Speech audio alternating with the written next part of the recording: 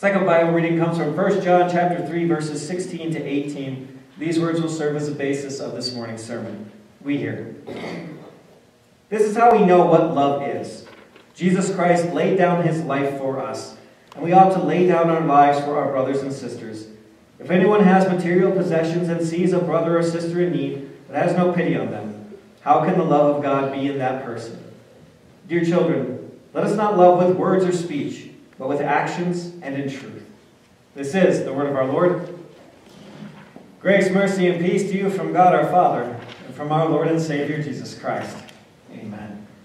The portion of God's word that we're going to focus on this morning was the second Bible reading we heard from 1 John chapter 3, verses 16 to 18. Let's get meditation on that word. Let's pray. Lord, as we remember your sacrifice, may it motivate us to love others as you have loved us. In your name we pray. Amen. Dear brothers and sisters in Christ, John writes, anyone who loves God must also love their brother and sister. Just by the fact that we had the Gospel of John, we had this reading from 1 John, love is a topic that comes up quite a bit by the apostle. Anyone who loves God must love his brother and sister. How good do we do at that?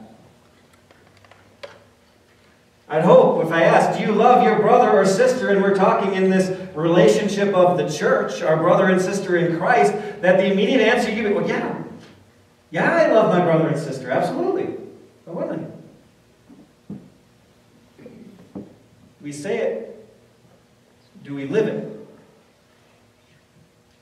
Are we building our brothers and sisters up? Or do we tear them down? Do we help them when they're in need? Or do we ignore them? Tell ourselves it's not my problem.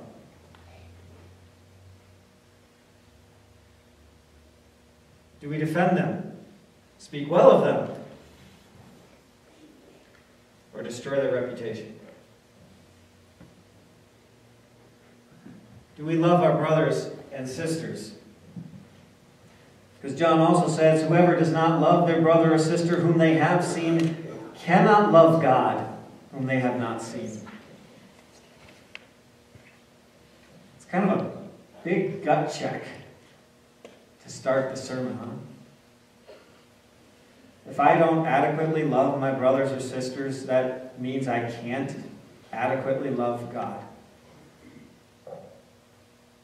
So hopefully what we're thinking as we start right away is, how can we overcome this? How can we change this situation? Yep, we don't always love our brothers and sisters, so how can we love? And John tells us with these verses where we have to start. It starts by being loved. This is love. This is how we know what love is. Jesus Christ laid down his life for us. I mean, that is the culmination of love, isn't it? That Jesus laid down his life for us. Probably the very first thought we have comes when we think of the cross. We think of the sacrifice that he made for us. To think, has there been anyone else who not just said that they were willing to die for us, but actually didn't? And to think that when Jesus, every insult that he took, every blow that he received, every drop of blood that he bled, every single component of that was done because he loves us. That's the culmination of Jesus laying down his life for us. But we know that he spent 33 years leading up to that, laying down his life for us day in and day out. He did it by laying down his life under the law of God. That as his brothers and sisters didn't necessarily get along with him and insulted him and refused to believe in him, he didn't lash out with anger. He didn't go and tattle on them. No, he loved. He had compassion. He had pity, not just for his own family members, but anybody and everyone who came to see him. How many hours he spent healing people, preaching to them, teaching them, showing that he is the way, the truth, and the life, that no one comes to the Father except through him. This is love, not that we loved God, but that he loved us and gave himself as an atoning sacrifice for our sins. Jesus' love for us is a sacrifice. And as we're coming up, it's November 10th today. Tomorrow's November 11th. Around here, I think we all know what that day is. It's Veterans Day. I've already mentioned it a couple times, so if you didn't know, you don't now. But on that day, you remember the sacrifices people have made. You look through the annals of the history of our country, you'll find out about 42 million people have served in our military since our nation began, since 1775. Right before Declaration of Independence, all that stuff. Out of that, we have at least 39 people I know of attached to our congregation who have served. Then there's another number. Number is about 1,200,000. 1,200,000 people died so that we could be here today. That we could have the freedoms, that we get to exercise the freedom to meet and exercise our religion without hindrance. The freedom, as if any of you did this last week, there were elections for our local governments. Freedoms to speak our mind and even disagree with those politicians. You think about all these men and women who have served our country in the military, and they have sacrificed. Some have paid that ultimate sacrifice with their life. Others have simply sacrificed their lives in terms of their time, their talents. They have lived serving this country. They have done it kind of in much the way that Jesus loved us. Do you figure Jesus loved everyone? Jesus made that sacrifice for every single person in the entire world. Even for the very people who hated him and rejected him, he still sacrificed himself for them. How many other of our military have sacrificed their lives so that other people could disagree with what they're doing? Sacrifice for people who maybe are anti-military. We think about this and we hear Jesus' words. We think about all these sacrifices and we know what love is. Love is that Jesus Christ laid down his life for us, and the immediate thought that follows, and we ought to lay down our lives for our brothers and sisters.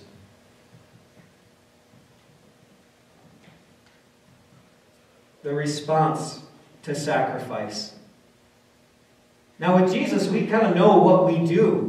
We know we get together, we hear his word, that we sing praises to his name, we pray to him, we try to live our lives according to his commandments. We know that these are the ways that we say thank you to God for his ultimate sacrifice, that we in turn serve him. But he says, love one another as I have loved you, love one another. And so it turns the thought around now to the people we see every day. And yeah, I know not all the people who serve in the military are Christians,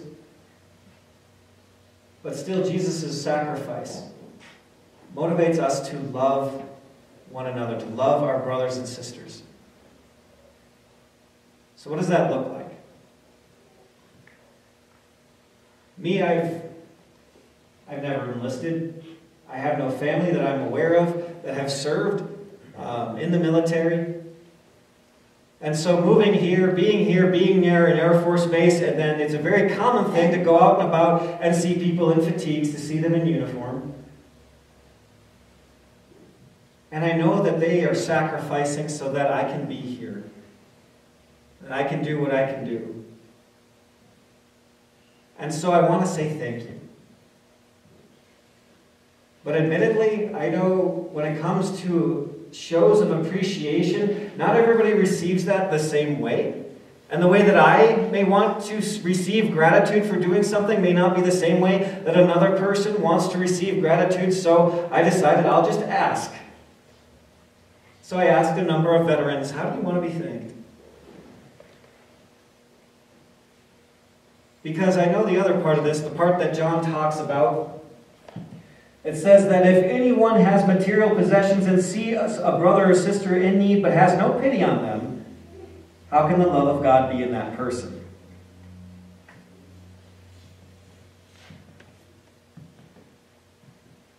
These people, these veterans, are sacrificing for us. How can I show my appreciation? How can I love them as God loved me? So the answers were pretty uniform, and it's maybe just too simple, but all the veterans said, just say thank you. And they also said, don't stare at them, wondering, what should I say? I know I've done that. Because it's going through my head, I want to show some sort of appreciation. How do I do that? And apparently I just say thank you. Thank you for your service. And that's all they really want. They don't want a big show. They don't want you to announce it over loudspeakers. They don't want you to go around and bring them around to everybody and say, you know what this guy did? You know what this person did for me? No, just simple, under the radar, discreet. And if we are in a place where we have these possessions, if we have been blessed by God abundantly, yeah, that's an okay thing if you want to pay for a meal, pay for a drink. But again, I was told don't make a big show out of it. In fact, some said don't even ask, just do it. Because if you ask, they're going to say no, because they can handle themselves. And maybe even focus on those who are maybe younger. Because they probably don't have the advantages of those who are older, those who have been serving longer. Just simple little things. And I came to think about those when they're deployed. It could be a pretty tough time. For the ones who are in the service, who are deployed, I was told, just simply remember that's where we are. We didn't just drop off the face of the earth. We didn't just stop coming to church. But we're serving our country. And if you have access, if you have ability, let them know, hey, we remember you. We were thinking about you. That maybe you find yourself in a place that you can share something with them that you've just read from the Bible, that you can build them up as a brother or sister in Christ. I mean, something so simple as Psalm 23. Reminding them that the Lord is their shepherd, that He is walking with them every single day, through every single danger. And this is what's appreciated. But then there's also the families of those who are deployed. Now, I was told again, through these surveys that I did, that, first of all, don't assume they need help. Don't assume they can't handle it. Because, as I was told by many, they're tough. They knew what they were getting into. They knew what they were signing up for. And they probably are self-sufficient. So if you do ask to help with something and they say no, don't think, well, they just don't like me. No. They probably actually can't handle it. But it can be a lonely time. And even though they're tough and they can handle it, it doesn't mean we should ignore them. Maybe all it takes is simply reaching out and being a friend. Maybe it's just sitting down, talking with them so that they don't feel so alone. Maybe what it is if they have kids that you come in, maybe offer some babysitting so that the other person could go and run some errands without the kids, or maybe just have some time at home for some me time where they're not just taking care of kids. If you're handy, offer what you can do. If you have the extra time, the ability, maybe you can help with yard work. Maybe you want to start something else out, and I know like the Air Force and other military programs, they have something similar to this. In the Air Force, it's called the Key Spouse Program, that just meant specifically to help the families of those who are deployed. But that's only as good as the people running it. So as the church, we can offer different things. We offer a family of faith. A family where we gather together united by just one thing, and it's our God. To pray for these people, to pray with these people, to remind them that we have a God who is powerful, who is watching over all of us, and who is going to see us through anything that comes.